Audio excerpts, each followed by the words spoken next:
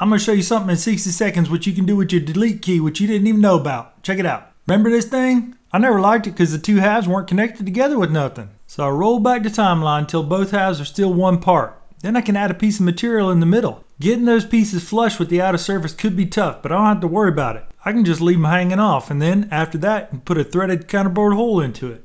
What's too much is too much, so I can just grab those surfaces right here, and then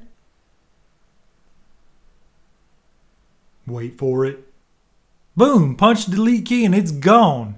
Fusion will heal them other surfaces right up, no problem at all, and you can do the same thing on the other side, leaving you with the perfect spot to put in that screw and hold those two halves together.